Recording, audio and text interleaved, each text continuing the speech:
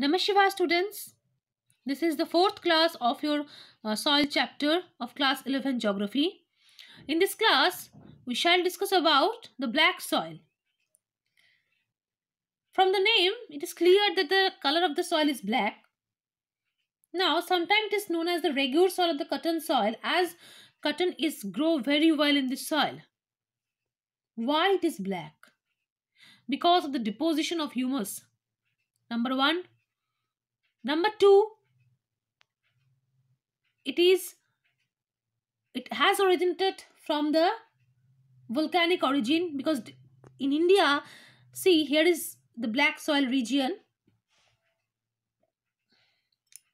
Here is the black soil region, and this soil actually form in the Deccan Plateau, which is the volcanic origin.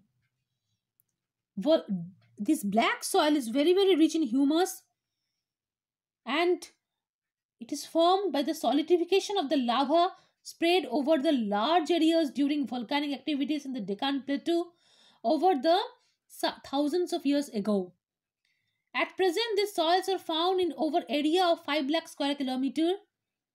Which states are included in this black soil?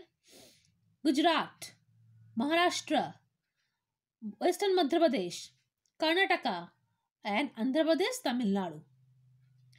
Sometimes in the lower parts of the Ganga and Krishna Valley, you can also find in the black soil. What are the characteristics of the black soil?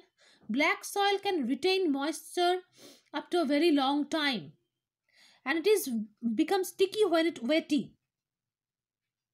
That means this regular soil,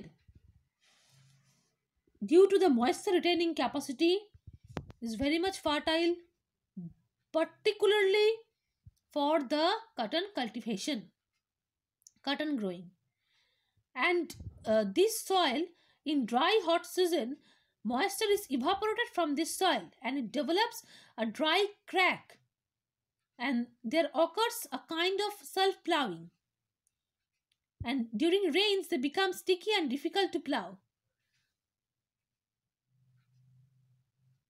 So the black soils are very rich in minerals. In the dry season, it is become dry. It becomes dry due to excessive evaporation and develop crack here. But in the rainy season, it becomes sticky and difficult to plow there. It is very rich in magnesium, alumina, and potash, and it is lack of phosphorus, nitrogen, and the organic matter. Mainly producing crop is the cotton. Otherwise, you can grow jawar, sugarcane, etc. Next soil is the red and yellow soil. These soil are reddish in color because of diffusion of iron and metamorphic rock. So, here the reaction of iron in this soil is very much high. That is why it is known as the red soil. And when this red soil becomes hydrated or wetty, it looks yellow. It is known as the yellow soil. Now, which part of India is covered by the red and yellow soil? Karnataka, Andhra Pradesh, Tamil Nadu, parts of Odisha, Chhattisgarh, etc. Some parts of Western Ghats also. This soil has deficient in nitrogen, organic, and the phosphoric acid content. That's why it is less fertile.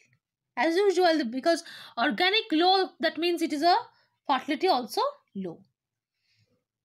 The fine grained red and yellow soil are normally fertile, whereas coarse grained soil found in dry upland areas are poor in fertility. So, after this, we have discussed the red and yellow soil and the black soil. Now, we shall discuss about the laterite soil. Laterite has been the term derived from laterite is derived from the term latter, Latin word. It is a Latin word which means the bricks. And laterite soil is formed as a result of leaching away of siliceous matter of the rocks due to dry and wet condition which takes place in the typical monsoon climate. So in the monsoon climate, generally rainfall occur, but in the dry season of the monsoon, some siliceous matter, silica, when just leached from the upper part of the soil to the lower, it is known as the laterite soil. With the rain, the lime and silica are leached away. Now you think in this class, not in this class, in this chapter, in previous class, I have discussed about the alluviation process from the A horizon. Due to the heavy rain, some minerals, I have said that some minerals leached away or removed from A to B. This is the main reason of the laterite soil. Because laterite soil is formed when there is a dry condition in the tropical monsoon season, and it is formed when siliceous and lime material leached from the upper part to the lower horizon. So here alluviation process is very much active, and humus content of the soil is removed first by the bacteria that thrives well in the high temperature, and the soils are very poor in organic matter, nitrogen, phosphate and calcium iron oxide, and the soils are mainly found in the highland areas of the plateau region like Karnataka, Kerala, Tamil Nadu, Maharashtra, Madhya Pradesh, Orissa and Assam, some hilly regions of the Orissa and Assam. Why it is red in color? Because of high content of iron. Coarse texture, soft and friable, but it cannot retain moisture. That's why it is not suitable for agriculture. Some cashew nut, tapioca, it's grown here, and some grass and bushes, shrubs grow abundantly here, and it becomes hard like a brick when it dries up. Already, this soil does not have any moisture retaining capacity. Number one, and number two, that's why in the dry season it becomes hard. Thus, it is not useful for agriculture, but provides a very good building material. However, the soils can be used for growing crops, but fewer crops with what I have already mentioned. So, what is the main use of the laterite soil? Formation of brick, which is used for building purpose. Next is the arid soil. From the name it is clear that arid soil is found in the arid regions of India like Rajasthan, Punjab and Haryana. The color of this soil ranges from the red to brown. Most of the soil is sandy in texture. See, this yellow part of the Indian map is the arid soil map, and this soil is lack of humus, organic moisture. So it is not very much fertile, and it is occupied by the kankar.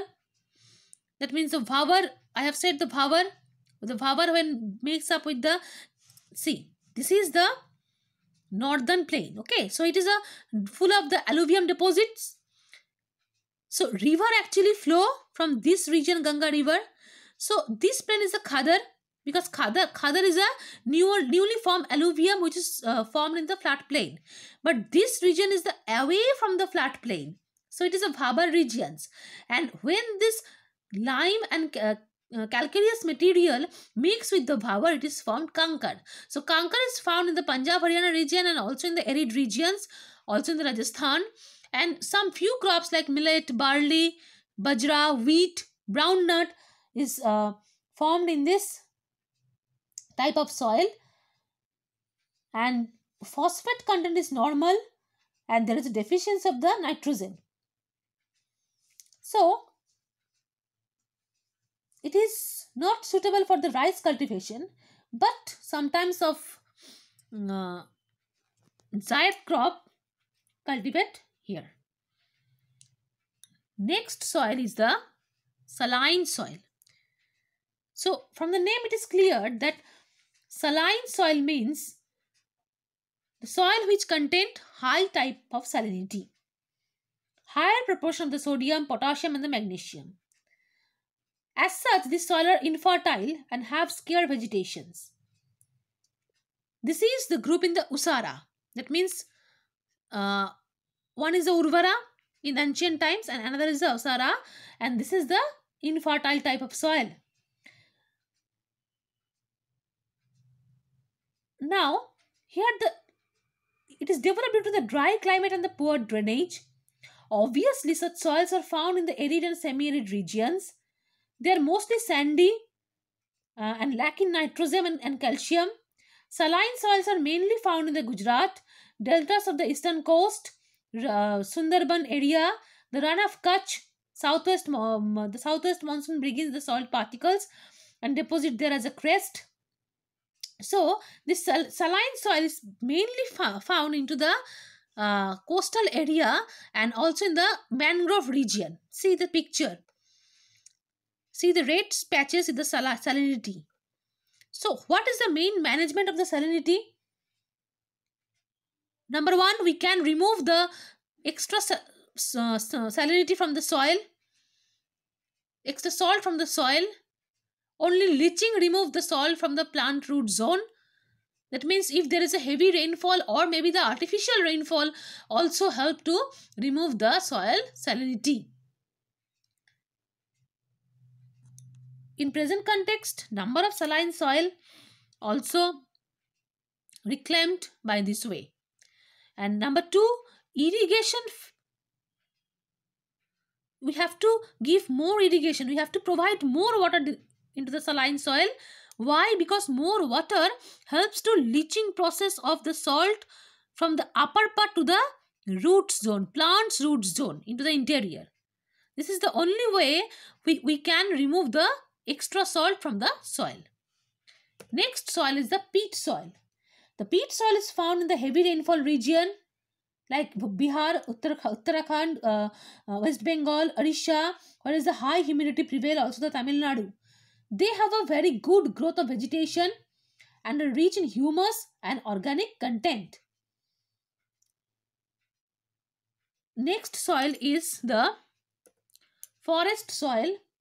The forest soil is found in the forest region mainly in the mountainous region, Himalayan part, northern part of the India. We can find the forest soil, and they are silty in nature. And in the snowbound areas of the Himalaya, they are experienced in the denudation and are acidic. This soil is not fertile in the Himalayan region, but in the lower valley it is very much fertile. In this map, you will see what is the main distribution of the soil. See, in the upper part, where is the Himalaya, here is a thick vegetation cover also. So, and also the snow cover, there is forest and mountain soil. We see. Next plane is the alluvial soil. Upper part of the alluvial soil is the Terai soil. Next is the black soil. Is this grey part is the black, and some patches are in the deep black in color. It is a deep black soil. Now, in the coastal area, there is some deltaic alluvial soil. Some parts of the peninsular plateau, there is peat and marshy soil or in the laterite soil. So, this is the main regional distribution of different types of soil in India. For this class, this is all. In my next class, I shall discuss about the soil degradation. Namah Shivaya.